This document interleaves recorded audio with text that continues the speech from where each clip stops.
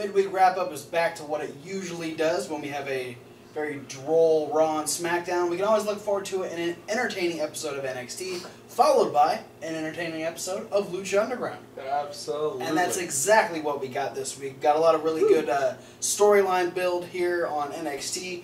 We had Heavy Machinery taking on Victor Andrews and formerly known as Dylan Miley, now known as Lars Sullivan in tag team action.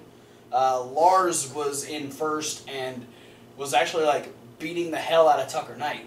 Yeah. Was actually taking it to him. Eventually got Tucker down, and then Victor has said, "Hey, tag me in. I can go from here." And as soon as he got tagged in, it was all downhill for the rookie team. Heavy Machinery ended up just keeping Andrews on their side for the rest of the match, and eventually hit him with what they call the compactor, which makes sense. It is a very apropos name for the move. And just like we saw last time we saw Lars Sullivan on TV, he was none too happy with his tag team partner and completely destroyed him. Yeah. I'm not sure which name I like better. I mean, Lars Sullivan's cool, but I didn't see anything wrong with Dylan Miley. Yeah. Lars Sullivan to me feels like they're trying too hard. Yeah? Trying to make him sound more intimidating. Yeah. Yeah, I mean, Dylan Miley, it's not a name you'd expect a scary person to have, and then when that person ends up being scary, it's extra scary. We had Roderick Strong come out and talk about how, now that he's moved past sanity, he is, he's focused on making a better life for his family. He's appreciating all of the good feedback that he's getting from the NXT universe for the the story that was told and the Who is Roderick Strong, and he's feeling the love, and he's looking forward to getting a shot at the NXT Championship. To which Bobby Roode says, "Slow your roll there, partner." And got a lot of really good cheap heat with this promo. Yeah. Came out with a fake crying. Moderately attractive fiance and your fairly normal looking son. Yeah, no, when you take the cheap shots at the family, you immediately get that heat.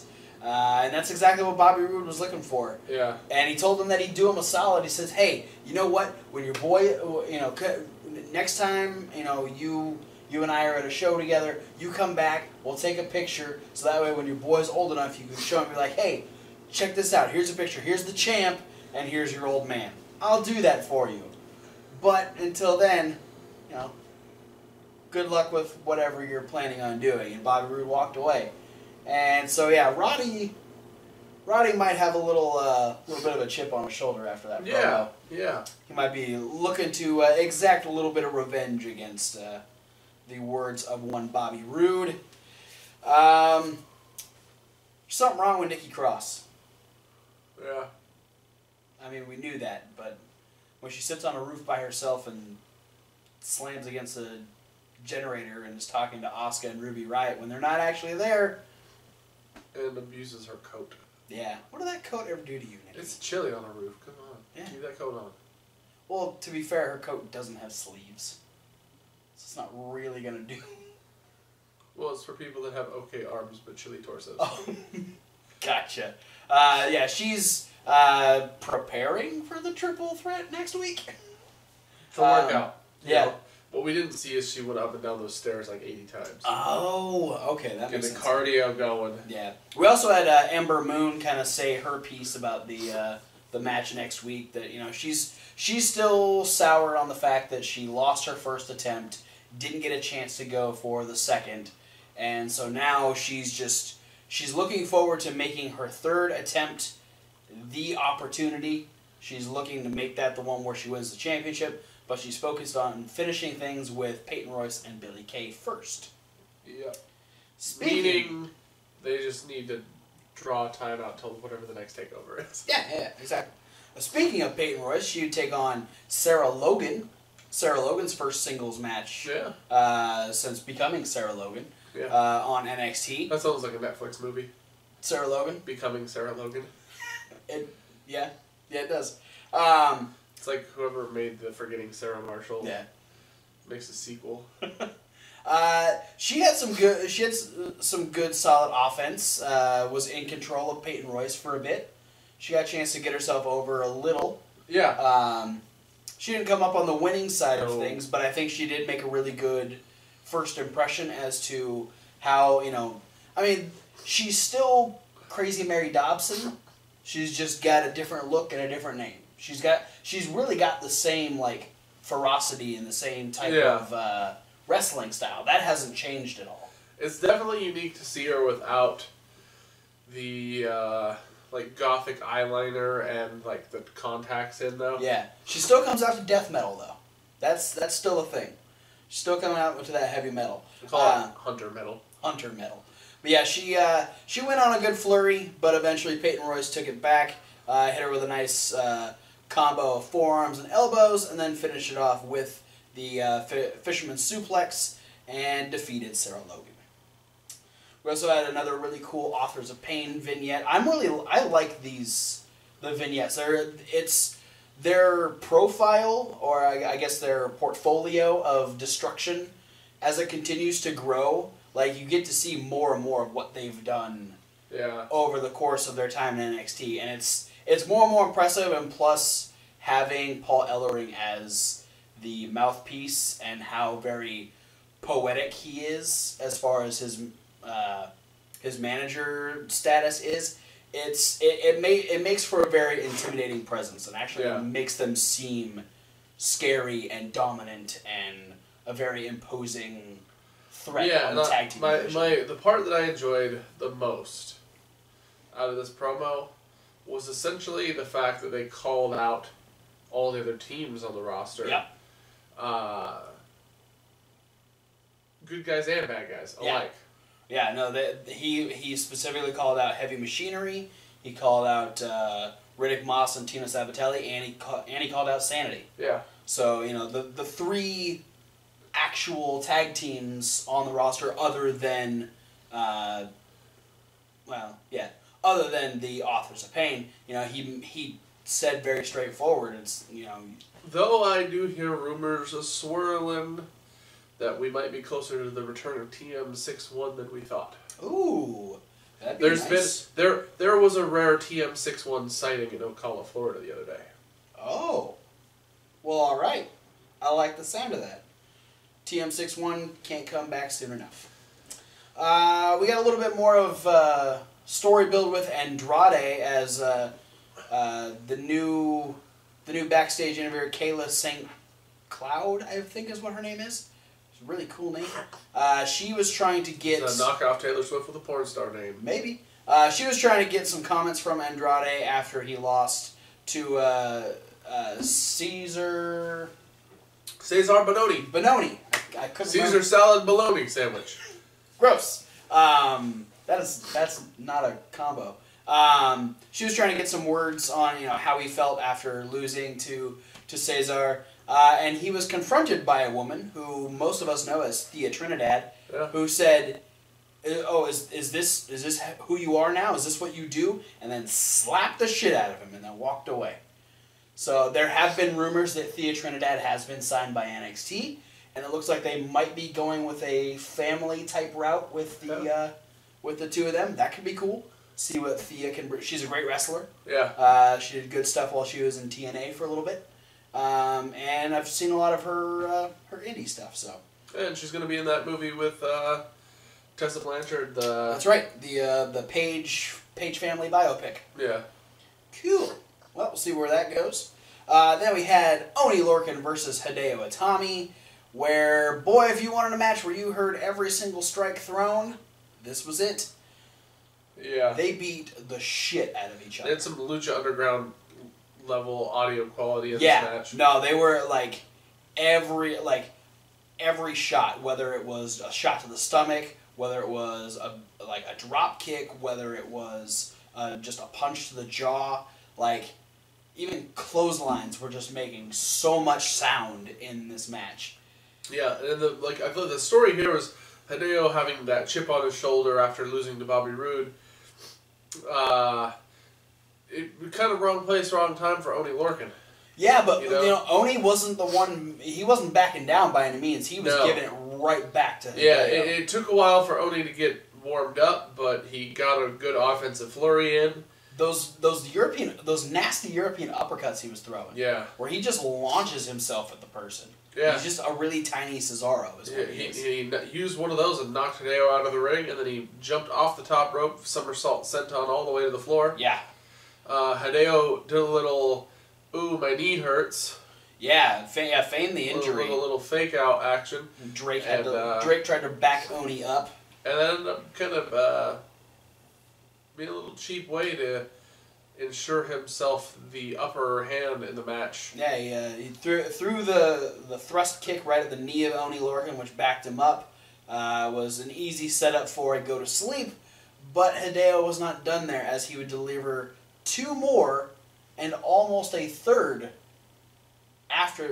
almost a fourth, to be exact, before Cassius Ohno came down and stopped him from the onslaught. Drake is literally like, Drake's on the verge of like ending the match because Oney's not moving. Yeah. And then Cassius comes out, gets in Hideo's face, is like, "What do you do? This isn't you. What are you doing?" And then Hideo decided it would be a good idea to shove Cassius, and Cassius is like, "Bitch, I'm like 3 times the size of you," and shoved Hideo down, to which he just shoved him on his ass. He just up and left. Drake just threw the match out. There was no saving it at that point. So it was a bad day for Oney Lorcan. Not sure what type of a day it was for Hideo. He was just in a shitty mood. It was a day. Oh. Yeah. And we'll probably be seeing Hideo versus Cassius Ohno here very soon. I wouldn't be shocked. That'll probably be a takeover match at whatever the next takeover is, which is actually Brooklyn 3. Is it? Yeah, because they just released the graphic for that. So still down the road quite a ways. Yeah, we got a little over 2 months before the next takeover. So we will see what happens. A lot of time to build. Yeah. And we have Drew McIntyre in action next week, along with that elimination triple threat for the Women's Championship. Yeah. So we don't know who Drew McIntyre might be going against. I think there's a good chance he might get involved in the Sanity storyline, maybe. Really? I think he's a good, like, I don't know. It's interesting. Like, now they just have Jose in this Sanity storyline, where it's, it started with Ty Dillinger and he took off. Then it went to Roddy and Roddy made his way through, and now it's No Way Jose, who's still kind of getting revenge for the attack during Access. Yeah. Just before WrestleMania. So which ended up taking him out of TakeOver Orlando. So yeah, I don't know. I'm very interested to see what direction Drew ends up going. Me too. Because I thought that he might start a thing with Andrade, and he didn't. And then he's just kind of been here and there. He hasn't really had like a set direction yet. But maybe we'll find out next week. And then speaking of Sanity, our main event was Killian Dane versus No Way Jose. These are 2 big Haas boys. Yeah. Yeah. Yes. It was. Yes. It was. Yeah. No. This was. What the fuck? That was an Oney Lorcan sound. Ugh. Yeah. No. This was just. Who could be stronger than the other? It was a lot of power game, a lot of just massive body attacks. Neither Eric Young or Alexander Wolf getting involved, which was refreshing for a Sanity situation. Between the size and the meanness of Killian Dane, you'd figure out of all the members of Sanity, he's the one that's going to need the least help. That's true. Yeah. Someone once tweeted at me that I looked like a mini Killian Dane. But I needed to grow my beard out. Yeah. I think if you had that big bushy beard hiding the bottom half of your face, and then just put all your hair in front of your face, you can pull it off. Cool. It was a good match for both of these guys. I thought Killian Dane did a good job being in a singles match. Yeah. You know, we've seen No Way Jose. He can pull off a good match. But despite the willingness to want to get some revenge was not enough for No Way Jose, as Killian Dane would end up hitting Ulster Plantation. Yeah. As we were informed by Tom Phillips instead of Nigel McGuinness, which Ulster Plantation is a place in Ireland. Ulster is a province in Ireland. A province in Ireland. So, makes a lot more sense and is less disgusting than Ulcer Plantation that we originally thought, thanks to Nigel's accent. Yeah. And Killian Dane did win and is on the hashtag winning train. Yeah. So, yeah, I Hashtag get Daned. Hashtag winning Dane. It's the Dane train. I heard you say the winning dang. Winning Dang. Yeah, solid episode of NXT. Move on to... a solid episode of Lucha Underground. Yes. With more than one match. Yeah. Thank God. We got some storyline build. We got some interesting news coming out of this one. Starting with after the... All Night Long? Yeah, after the All Night Long last week, we actually started with Puma, who, before we went on break, had awoken from being in the coffin, the casket match with Mil Muertes, and was still being kind of coached and led by Vampiro. He's having one of those episodes where, you know, he's got all these visions going in his head, and he's trying to sort right from wrong, and Ray's trying to help him along. He's like, hey, I know you've been talking to Vampiro, and you shouldn't do that. I've known him for a while, and he's not going to help you. He's not your friend, and he's not your master. And to which Puma said, well, neither are you. And, oh, snap. And he walked away. So he didn't give a shit what Ray had to say. And then Ray saw Vampiro in the mirror and turned around and Vampiro wasn't there. Because Ray is seeing visions and Vampiro is super creepy. Yeah. Then we went to our sudden death match for the Lucha Underground Championship. Dario Cueto making this a Falls Count Anywhere, seeing as how Johnny had the advantage last week. He decided to put it a little bit more in favor of the challenger, seeing as how Mack has been in multiple Falls Count Anywhere matches. Both Ultimate Luchas. Yes. And they picked up right where they left off last week and just continued to beat the fuck out of each other. Oh, I thought you meant where Johnny Mundo wins. Well, eventually. But, I mean, all the stuff that led up to that was great. Yeah, it was a good match. It was very entertaining. Less help for the Mack this week. The Mack is just so versatile. Yeah, he can do everything. Like, the fact that he can keep up and do just as much as Johnny Mundo does is insane. But then he can also get in there and play the power game with people like Tejano. Yeah. We had Ricky Mandel come back out. So I think he's going to be the new Jack Evans from here on out. Yeah. There's a good chance that we won't. I don't know. It's hard to tell what is happening currently with Lucha Underground. But yeah, we didn't see Jack Evans last week, and we didn't see him this week either. We still got Ricky Mandel and Pajama Black. Yeah, PJ ended up stopping Mack from being able to pull out a table, and then actually ended up going through the table himself. I don't even remember what took Mandel out. Sexy Star. Oh, that's right. So, yeah, Sexy Star ended up like chasing him off. Stripping him and then running him away. Yeah, Sexy just like randomly took his shirt off. Just I get. She wanted to see if the Johnny Mundo workout was working. Oh, okay. Well, it was because Ricky Mandel's in pretty good shape. But yeah, she ends up running him off. PJ goes to the table, and then early on in the match, we had Mack just get like this whole group of chairs right at the right on the outside of the ring.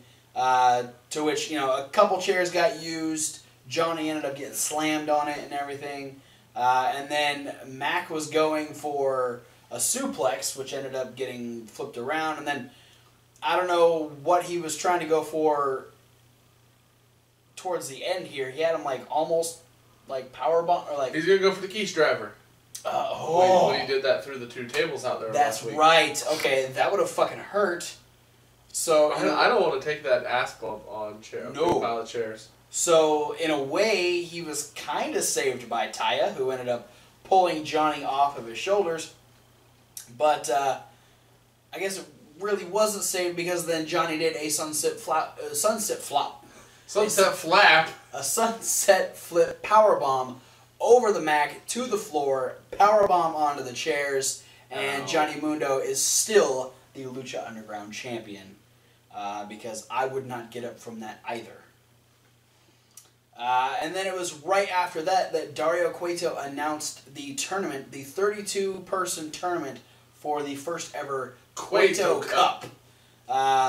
32 people, single elimination tournament, starts next week. The winner will get a shot at the at Ultima Lucha Trace for the Lucha Underground Championship. Yeah. Which he then said that the night that he awards the finals, the same night of the finals of the Cueto Cup. Yeah. Rey Mysterio will challenge Johnny Mundo for the Lucha Underground Championship. So there's a good chance that, unless they lose it somewhere in between there, that the winner of the Cueto Cup will face either Johnny Mundo or Rey Mysterio at Ultima Lucha Trace.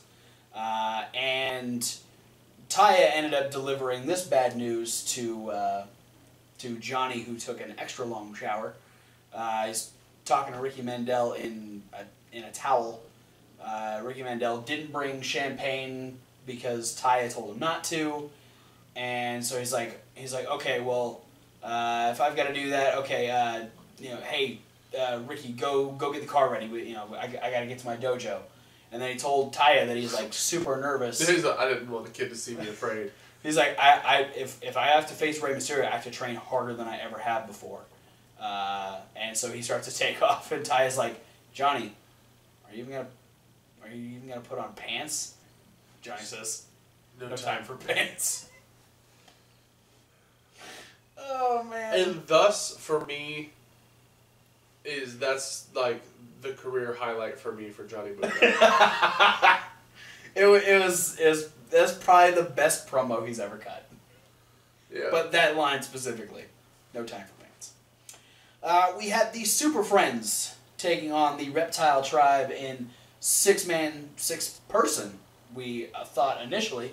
6 species tag match. Yes, for the Lucha Underground Trios Championships. There's a Phoenix, a Dragon, and a Time Traveler versus one of the lizard guys from Journey to the Center of the Earth with Will Ferrell, a Snake Lady, and the Undersnaker. That is the best. That might be one of the best things you've ever said.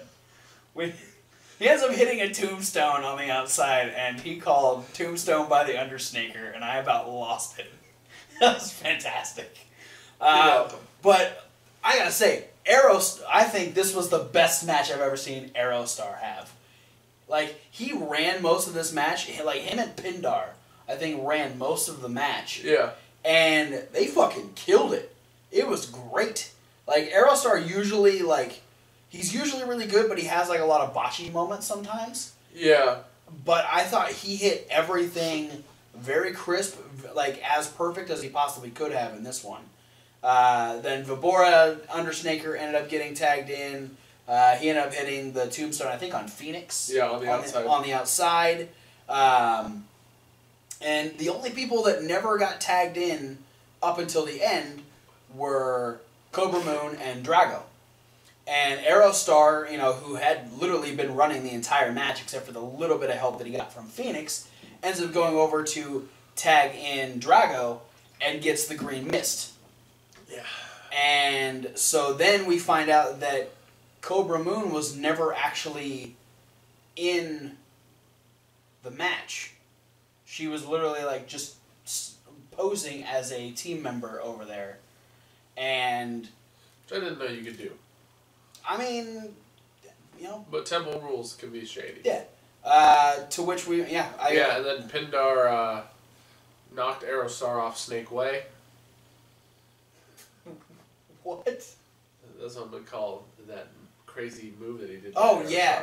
He 360'd him into an X Factor. It was...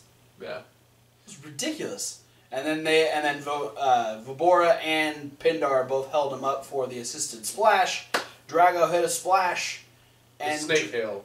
Drago lost and won the Trios Championships by pinning his partner / opponent and winning for his new team while losing for his old team. That's the only part that makes me confused, is I really feel like either Pindar or Vibora should have made the pin, because Drago making the pin doesn't make sense. But I'll let it slide, because I understand what they were going for. And then Drago got collared, and they went back to their little snakeskin-covered BDSM dungeon. That they did.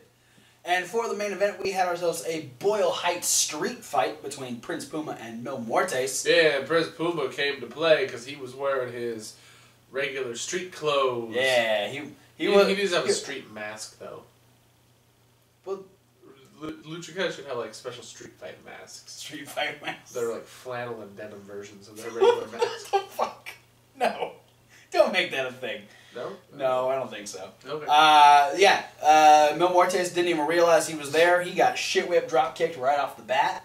And these guys went everywhere in the temple. They went to staircases I didn't even know existed. Yeah, did they go in through a door to Cueto's office that I was unaware of before, or was it a weird angle that they it was a weird. What they did is Muerte, because Puma ended up doing like a run. There was like a stool over there, like where one of the one of the camera guys sits. I don't know what the fuck he was doing there, but he ran up and he did like a flash kick, and then Muertes got the advantage back and actually chucked him through the door. But they had a camera on the other side of the office looking so it looked through. like they were coming in from a different angle. Yeah. Which totally threw me off. I thought there was a secret door to the office we didn't know about. No, there's an extra window that we didn't know camera people like to hang out by. Yeah. So yeah, there was a little bit of action. Like Dario ended up like coming. Did Dario say like, "Don't spill my cup"? Yeah, I don't know. He was like shining the Cueto cup or whatever, and like. I don't know, he said something, he just kept telling Muertes to get him out. Yeah, and then like Muertes like tried to give him the evil eye, and then Cueto just picked up the red Bull figurine. Like, don't fuck with me. Like at first I thought he had like a red gun. No, that's why I thought it was a squirt gun at first. I was like, why is it red? And I was like, is that what is he gonna do? He was just holding the bull by the leg. Like a gun. He was gonna shoot him with it. I thought it was gonna fucking do anything. Oh, it was ridiculous. Oh man, yeah, they went everywhere. Then Muertes hit Puma on the outside with a power slam that looked like it hurt. Oh yeah, big old power slam. Puma just like arched up as much as he possibly could and was just like, oh fuck, that hurt. The ring was a mess by the end of this match because they threw a garbage can in and it was full. Yeah, it was everything. Like they looked like they were wrestling. It was a trash match. It was a garbage match. It was not the best way possible. The match was good. It wasn't the match itself wasn't garbage. But eventually Puma like is in the driver's seat, totally like on point, about to win. And then he squashes him with a 630. Yeah, and then Muertes actually kicks out, and then he's like. Puma crawls over to the ropes and gets blasted in the face with the rock from Katrina. Yeah. And so both of them were down for a second, and then it's like, okay, where's this gonna go from here? And Vampiro's like, mine's bigger, and hands him a brick. Yeah, and so Puma has this brick in his hand, and Muertes runs at him for like a clothesline. Probably a spear. Something like that, but he ends up getting blasted in the face with the brick. So Puma ends up winning the match with the help of Vampiro, and yeah, the ring is just a mess at this point.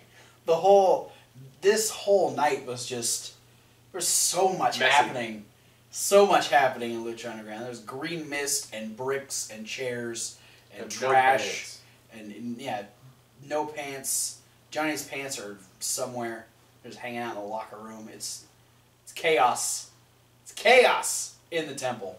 But Lucha Underground is back, super fun, and I'm excited to see who all's going to be in this 32-person tournament. Yeah. I definitely think there's going to be a lot of one-offs, and I definitely think there's going to be a lot of regular Lucha Underground people in new mask gimmicks for... You think so? To job. You think so? Yeah. All right. We do know that Mil Muertes and Prince Puma are in it. Yeah. Those are the ones we know for sure. So the other 30 participants we are not aware of, but you could probably imagine people like Tejano, Son of Havoc, maybe even Dr. Wagner. Yeah, I mean, there could be anybody. The possibilities are endless.